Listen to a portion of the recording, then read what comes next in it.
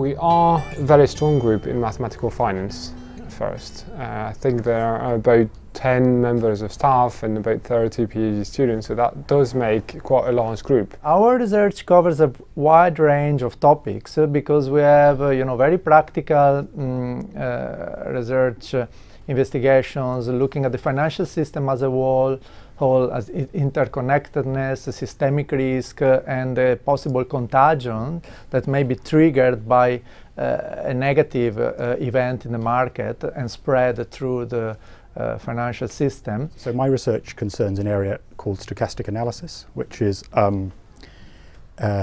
essentially concerned with probability of random events. So volatility is one of the main objects we're looking at in math finance, because there is plenty of data available, but there's also plenty of models to describe it, and so that's why volatility modeling is to find the models to precisely describe how things evolve. I'm working on rather than mathematical finance, actually more financial economics, so trying to design some mathematical models to study markets in their whole breadth. My research focused on credit valuation adjustment and funding valuation adjustment.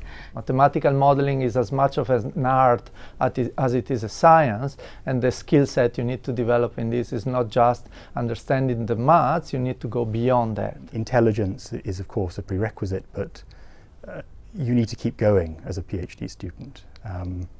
It isn't the type of lifestyle which recommends itself to somebody who doesn't have the motivation. We look at PhD students who are particularly motivated, because one of the main qualities you need in a PhD is motivation, and who are willing to work hard and that also showed potential in the past for mathematical research. I've been always loved maths since I was very young, and it's not until when I'm almost finishing my master degree that I decided to do a PhD. The nice thing for me is that it's not teaching per se, because I'm not writing things on a blackboard with hundreds of students in front of me writing things down.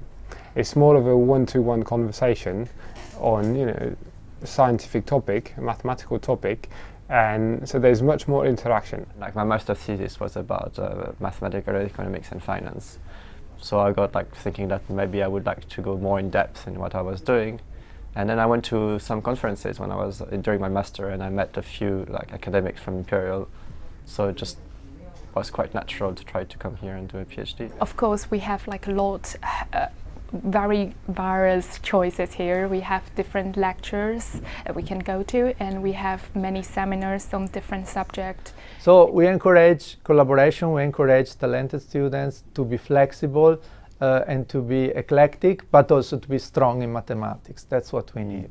The atmosphere in London, both intellectually and socially, is very invigorating, and there are opportunities here for people to discover who they are, both as mathematicians, academics, and as people.